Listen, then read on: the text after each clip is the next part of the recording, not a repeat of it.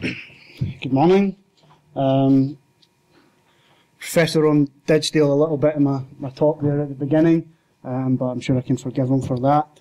Although today's discussion will be on the monastery itself, its lands, its rights, its churches, how those were built up, just to follow on from the very courteous introduction that I received, the monastic cartularies themselves are really only a very, very small part of the evidence that we have for Scone Abbey. And the cartularies themselves, both located in Edinburgh at the National Archives, they account for roughly 200 documents, charters that exist for the monastery.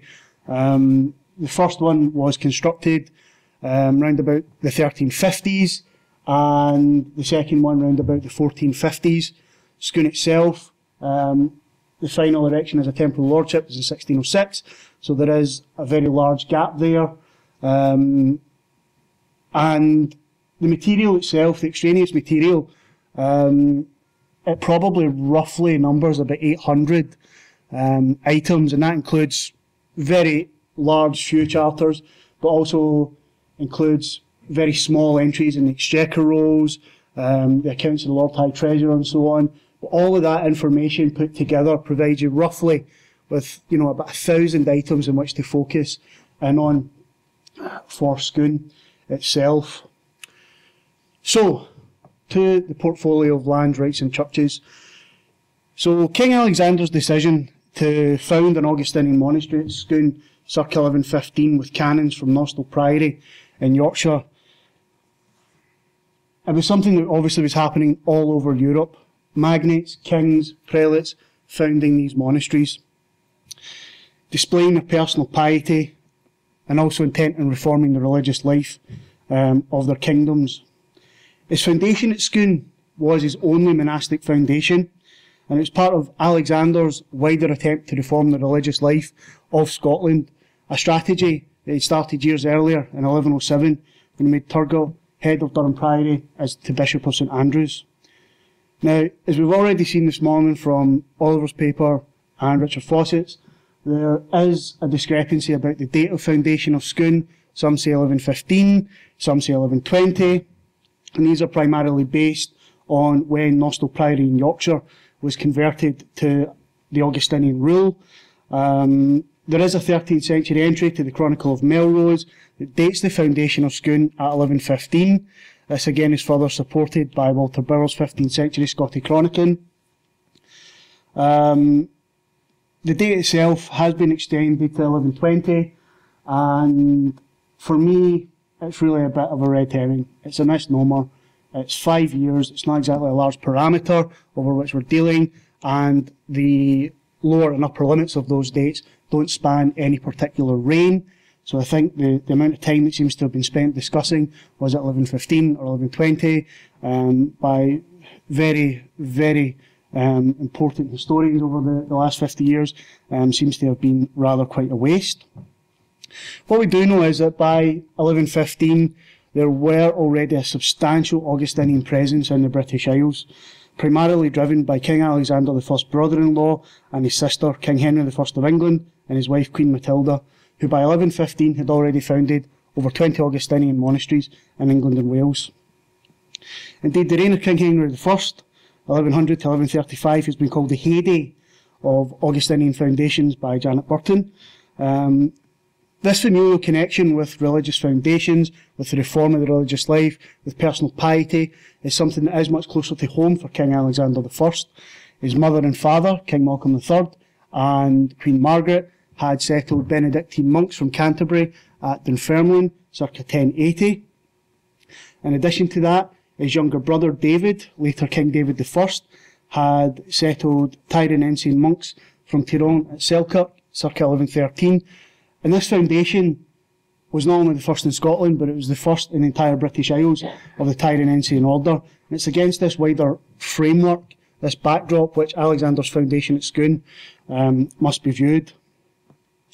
Now, as an order, the Augustinians would grow rapidly in Scotland, approximately 20 communities of canons and canonesses. The exact number is very difficult to determine because for some of the purported cells and priories there is a real lack of evidence.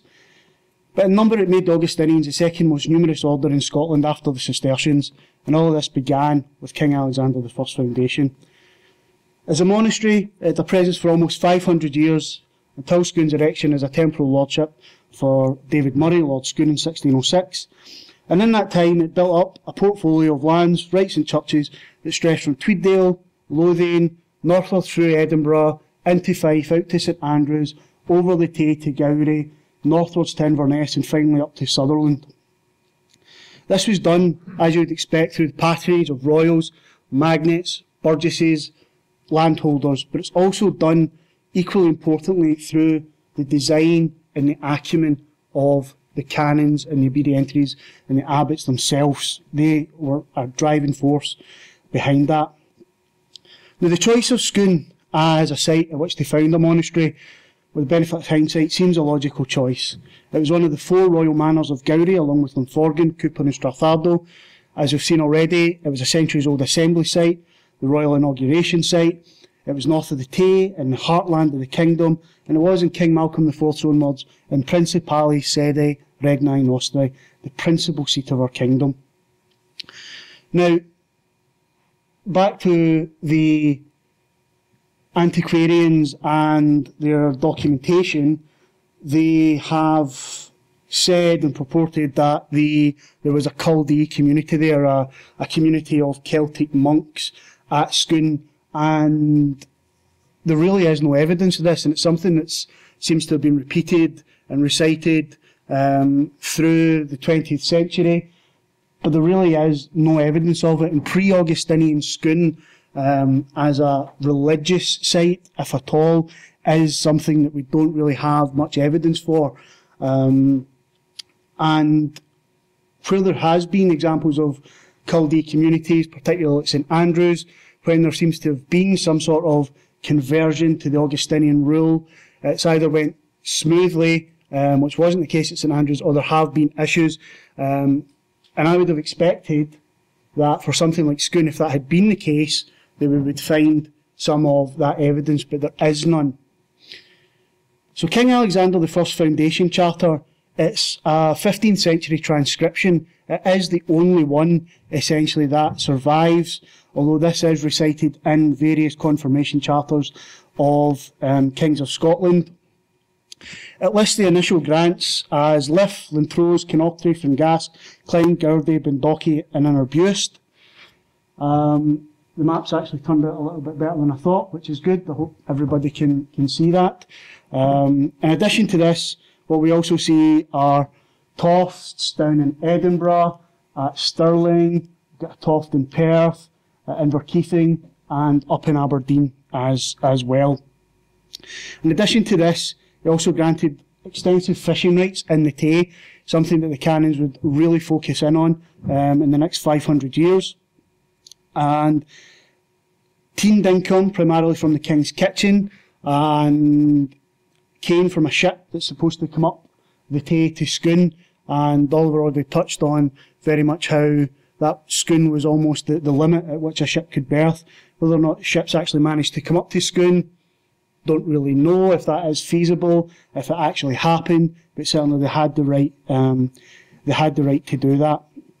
By the time of King Alexander I's death in 1124, he'd also granted the canons their own court, the right not to answer in any other courts, and also an island in Loch Tay where the canons were to erect a church under a monastic rule, and this is roughly Loch Tay in here.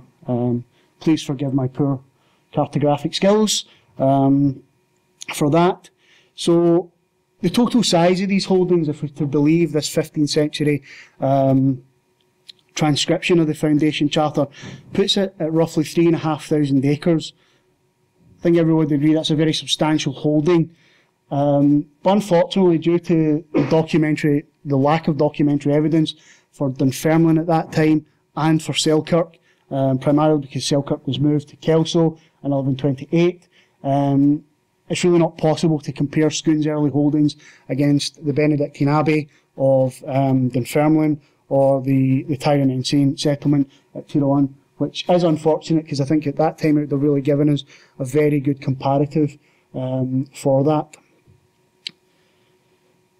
Now, to compare Scones with these other Augustinian monasteries in Scotland is not possible because at this time, the 1124, Scone is the only Augustinian monastery in the country. We could look to England for that, and I would always urge caution if we do look at that. One of the best studies of an Augustinian settlement is Ian Kershaw's study of Bolton Priory, and one of the conclusions that Ian Kershaw comes to is that many of the possessions for that priory certainly had a very primarily rentier interest, and Scone's early income from payment in the former rents in kind. And it's during the reign of King David I, 1124 to 1153, it was fixed with Scone, and they were to receive from every ploughgate on the Feast of All Saints 1 cow, 2 pigs, 4 bags of meal, 10 threaves of oats, 10 hens, 200 eggs, 10 handful of candles, 4 pennies of soap, and 20.5 miller of cheese.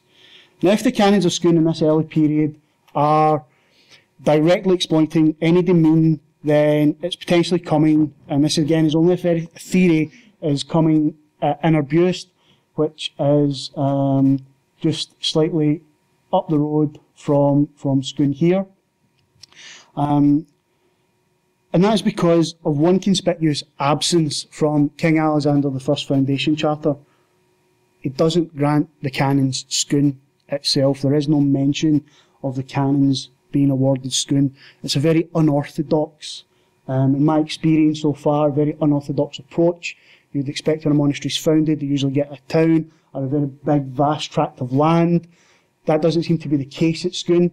As you can see from here, there is the site of the monastery itself, and then there's this very early indication of lands achieving along the Gowrie into the hinterland.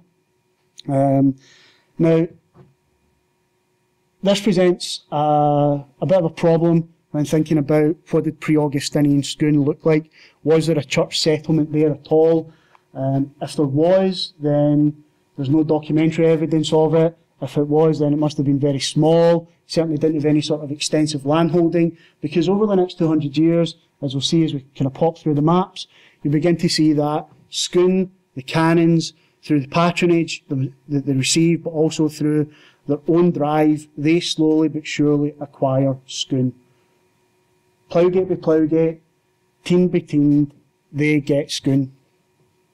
So, in general, the 12th century saw an expansion and consolidation of Scone's portfolio.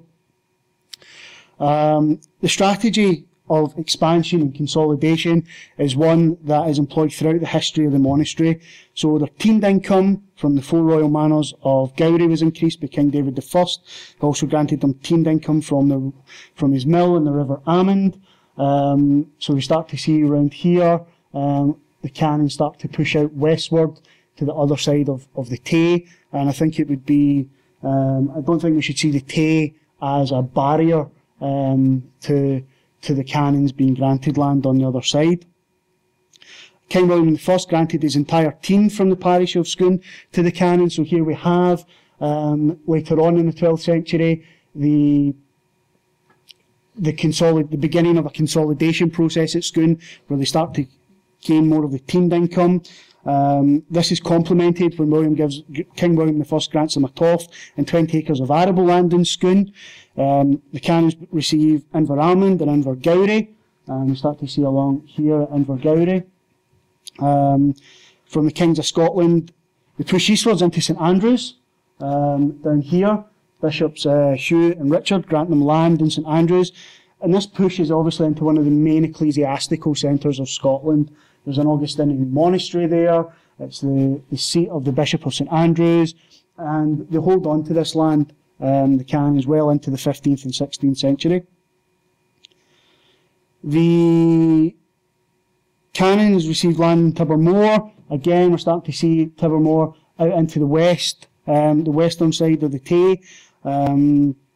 They also pushed northwards with the Earl of Atholl, major donor in this century, granting the thainages of Dunmarnock and Fundowie to to the monastery, as well as the Church of Logierate, with its dependent chapels of Killychange, Dunfoldy, Killychasey and Kilmichael of Tullymet, which I've marked here as D, so we're looking round about this section here. So the documentary record for the 12th century begins to produce a picture of the ecclesiastical holdings of Scone Abbey.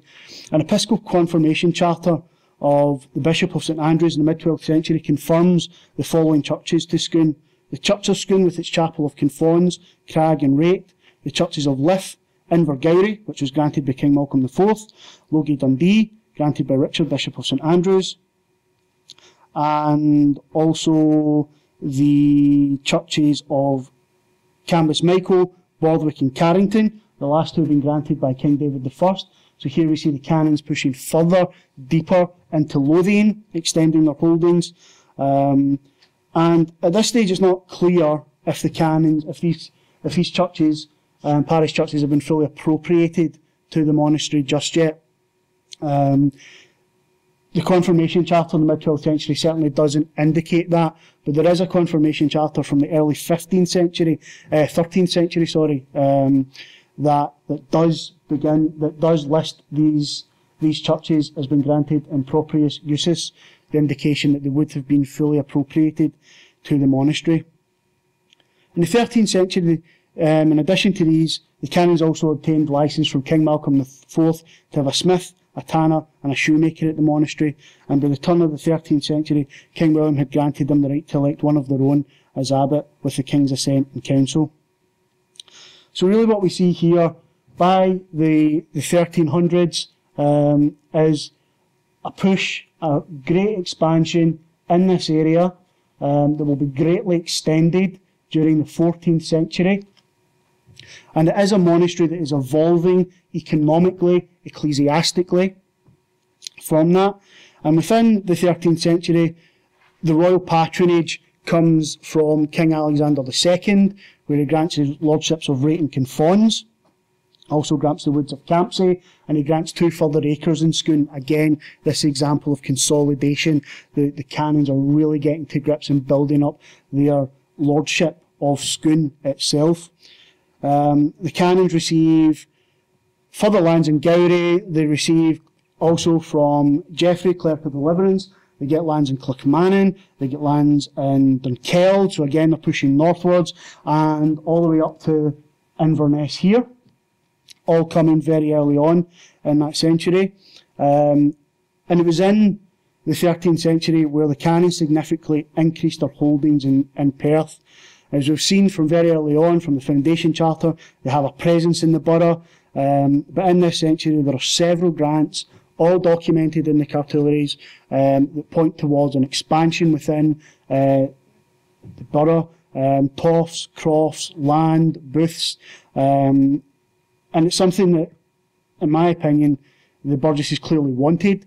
Yes, it's an act of piety, but I think the canons are also bringing great economic benefit to that town, as it's one of the most important trading centres in the country. It's obviously hugely important for the monastery, and it allows the canons or the abbot, anytime there's a parliament in Perth, he has property there, he can stay in, he doesn't have to make the journey over the Tay back across up to Scone. In Perth itself, obviously allowed the canons to sell any surplus that they didn't need, buy anything that they needed, and I think it's one of the main reasons that Scone itself flourished, given its close proximity to Perth. And Perth itself was also a very steady source of income from the borough firms, although that income is very small. It's roughly just over £5, but it's something that's paid almost annually from the 13th century to the turn into the 17th century. So it's in this century that the ecclesiastical footprint of Scone again expands. We're seeing churches of Redgordon, that's donated by Malcolm, Earl of Fife. We're seeing the Church of Echt up in Mar, so well up into Aberdeenshire. And probably most interestingly and strangely enough, up here in Sutherland, the Church of Kildonan. Now, there is no record of this church ever being granted to Scone. When it does appear in the documentary record, it appears in a confirmation charter of Pope Honorius III in the early 13th century. And, you know, they're talking maybe, 200 miles away from the monastery. And there are examples in this time of monasteries exchanging lands or rights or income with other monasteries, other laymen, because the holdings that they have are too far away. But this doesn't happen with Scone. Kildonan stays in the possession of Scone until the Reformation. So we're looking at easily 250 years. Scone has Kildonan in its possession. And one of the reasons behind that, maybe the main reason, is that Kildonan is a prebend of Dornoch Cathedral, which obviously gives the abbot influence, which I think is one of the primary drivers for them keeping something that is so far away from the monastery.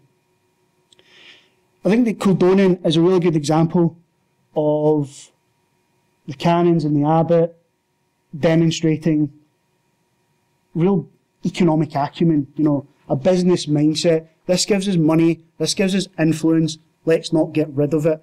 And their drive to do that, their drive to consolidate as much through patronage, is coming from them themselves. And there are examples in the record in this period. So we've got the canons of Scone, the monks of Couperanges, and King Alexander II coming to an agreement, which by the Teind rights for the King's Kitchen are swapped for Blair Gowrie, and also within that, the monks of Couperanges give up their right to the moor of Blair Gowrie. And given the difficulty that seems to have existed in gathering Teind in general, but certainly from something like the King's Kitchen, something like this trade certainly demonstrates a substantial benefit for Scone.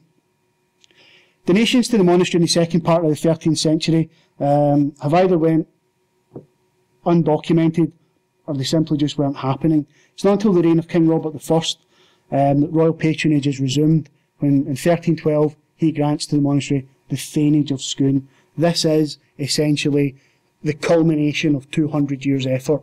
And I know the map doesn't really show that well, but for the last 200 years, Teind income has been consolidated, arable land, tofts, and then eventually with the thainage of Scone. It is a glaring success. It really gives them control in their immediate vicinity.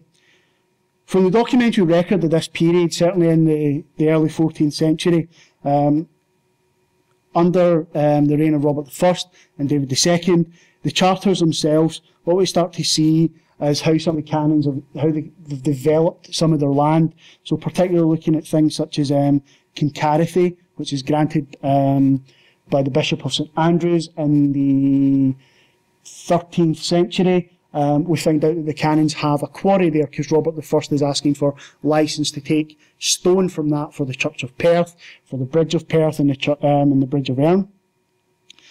And probably the most illuminating thing for me, and especially to connect it to this conference, is one of the grants that Robert I, one of the gifts he gives to Scone, and that is he gives exclusive fishing rights in the Loch of Blair on account of his need when he's at the monastery. That is the terminology that the charter uses. And I think it highlights the relationship between what we've got as the Augustinian, the ecclesiastical monastery, and Scone, the inauguration site, the one of Parliament, of colloquiums.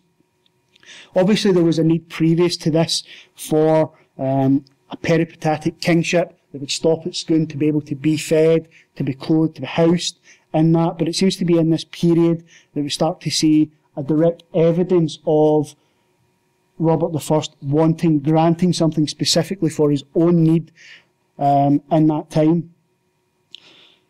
And as we know, Scone was a focal point. It was one of the main sites along with Perth, used until the 15th century, roughly 34 times for assemblies, colloquies, parliaments. That doesn't include inaugurations, or, you know, the king just happens to be travelling about the country and stops on by. But one of the things that is really evident from the documentary source is that when the king is at Scone, there's a lot of reconfirmations for Scone. Now, obviously, this could just simply be the King's parliamentary business. But for me, I would argue that the King's there is maybe there on some sort of secular activity, and the Canons of Scone just so happen to rock up and say, whilst you're here, could you reconfirm this for us, or give us something like that? Maybe not as crude as that, but certainly something could be along those lines. By the mid-14th century, this is really the zenith of Scone's portfolio. This is the true extent of what they once held, stretching from the church of St Cuthbert down here in Tweeddale all the way up. I mean, it really starts to stretch the entire length of the country. So as you can see here, the main map we're looking in here, there's a substantial holding in Gowrie to the east of the monastery. It is where they are primarily focused. But Scone doesn't have a monopoly on Gowrie. Just up the road, there's Cooperangus, the Cistercian monastery, and in Gowrie is the southernmost element of their holdings, and there are several disputes between the Canons of Scone and the monks of Cooperangus in this area. Particularly interesting for me as well is very little push westward across the Tay. Yes, there's some, but there's not a lot. And one of the driving factors behind that is in Shaftesbury Abbey, is round about here potentially, if my accurate skills are there. I think this is blocking Scone moving westward. They have extensive holdings in that area. The late 14th and 15th century, it's a great financial challenging time for Scone.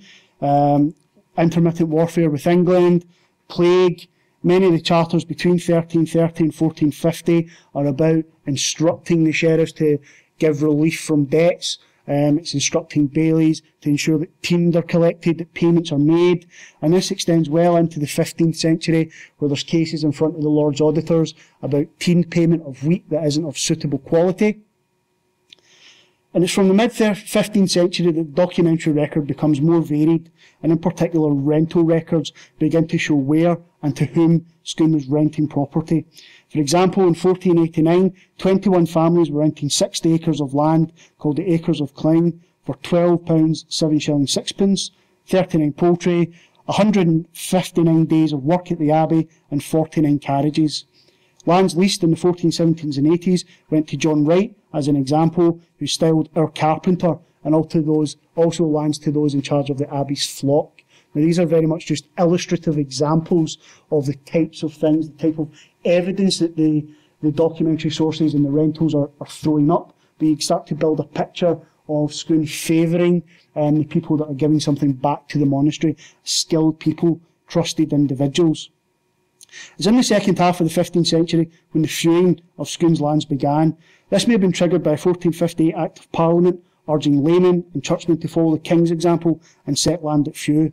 There are a few isolated charters in this century, and very early in the 16th century. However, it's when Patrick Hepburn becomes commendator of Scone Abbey in 1535 that the feuing of the land picks up pace and is greatly intensified after the Reformation.